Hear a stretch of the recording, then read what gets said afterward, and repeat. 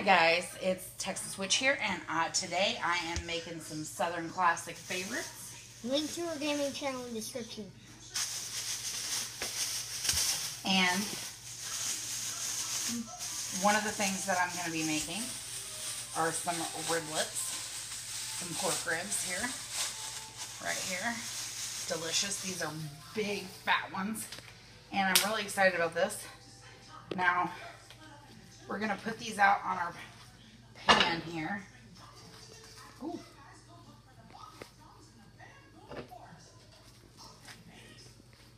These are some big meaty ribs. And we need to, the first thing I like to always do is a dry seasoning. And then you need a little bit of liquid. So I'm going to do, sorry, I got to wash my hands. Got pork hands. Okay. So you always need a little bit of liquid. So I have mixed together something here. It's one of my favorite things. It's not Lone Star beer this time, people. It's I like to take some sweet and spicy barbecue sauce, a little bit of Pepsi or Coca-Cola. I use Pepsi, and a little bit of, I already put in the ground mustard, a little bit of paprika to give it a little bit of smoky flavor.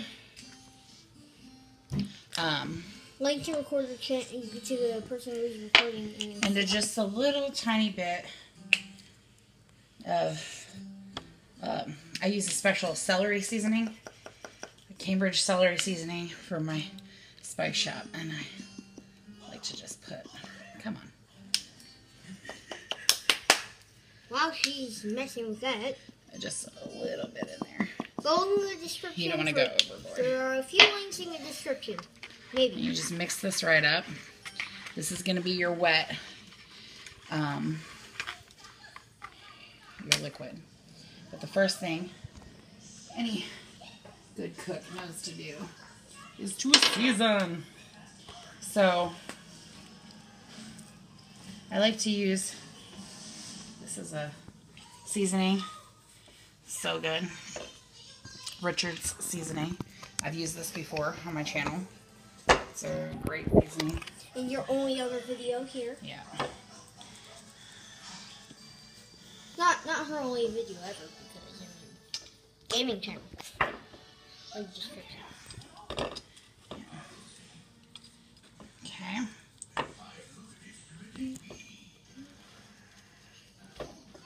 Okay.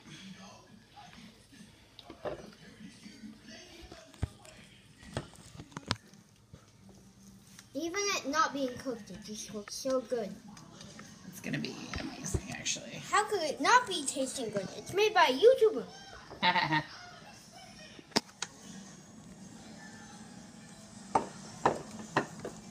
Okay. So, let's lay these out.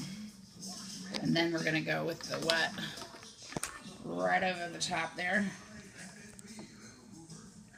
Let's get it in all the little crevices.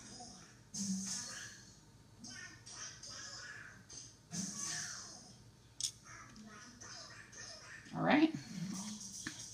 And boom. That just goes in the oven. I like to cook them low and slow till the end, and then I like to crisp them up. So I'll probably put it in the oven at about maybe 300, just because I'm kind of in a hurry. Normally I'd go 275, but I already got my mashed potatoes working. So for this time, we're going to stick it in Oven. the oven. Since this time we're not in our living room. Sorry if you hear Mickey Mouse in the background. Yeah. Let's go at 3. You know what? Let's go at 325. Because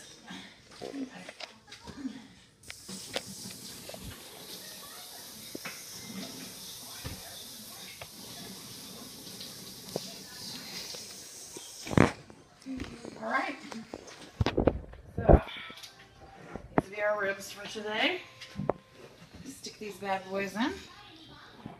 I think last time we did either ribs or pork chops. I think I did a pork roast last time. Yeah, you did a pork roast. Yeah.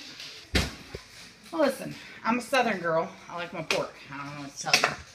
That's how I roll. Okay, so for my mashed potatoes, what I like to do is, as you can see, I've boiled a pot of potatoes here. I skin them, but I don't skin them all the way because I like to have little bits of skin in my mashed potatoes. First of all, it's the healthiest part of the potato. And secondly, I feel like it adds texture and flavor to your mashed potatoes. The only problem is a lot of people, when they use the skins, they'll just leave them whole and leave the skins on. And then I find them a little too thick, a little too hard to chew. I don't like that. So I sort of meet somewhere in the middle and do half skins, you know. So right now I've got a this, and I've got to come on over here and drain out some of the juice. Now I boil mine in chicken stock because it just gives the potatoes a really good flavor. And also, you can use some of the chicken stock remaining in the pot in your mashed potatoes. Ooh, shit.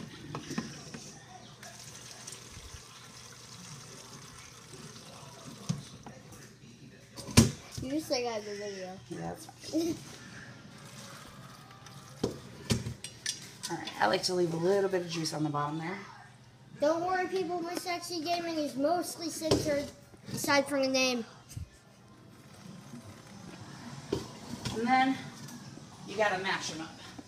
So what you need is a good old-fashioned potato masher. I have a really nice one here. I don't like the plastic ones because they just don't work as well, frankly. And you just go to town on mashing. Now this is going to take me a while. I really don't have a recipe for my mashed potatoes. Pretty much everything I cook comes out a little bit different every single time based on what ingredients I have available, what kind of mood I'm in, how I'm feeling, like seasoning things. One thing I can tell you, always required for my mashed potatoes, is some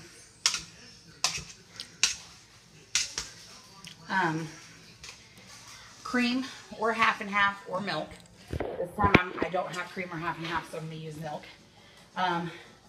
Like I mentioned before, definitely chicken stock, or really any kind of stock. I've used vegetable stock before. I've used beef stock before, but chicken's my favorite, and it gives it the best flavor, I believe. Then sometimes I get crazy. I put, I might put a little cheese. I always put in pepper, because pepper, I might put in a little cheese. I might put in a little sour cream. Sometimes I put in cream cheese. I just fill it out. The trick to good mashed potatoes is consistency and flavor. If you have a good mashed potato, you do not need gravy. Your mashed potatoes should stand alone. If you want to add gravy, that's great, but they need to taste like this is the dish. The gravy is just, if you want it. I personally Side prefer, dish. Yeah, I personally, the only time I need gravy on my mashed potatoes is if they don't have enough flavor. And my mashed potatoes always have enough flavor. Because why? Texas switch. That's why. All right. You should make a how to brag tutorial. All right. So thanks for joining me, guys. This is going to come out of the oven later and be delicious. Maybe I'll make another video. Please subscribe. Please subscribe, like, and subscribe. Also, link in the description to my channel and to Texas Switch Gaming channel. Yep. Thanks. Bye. Bye.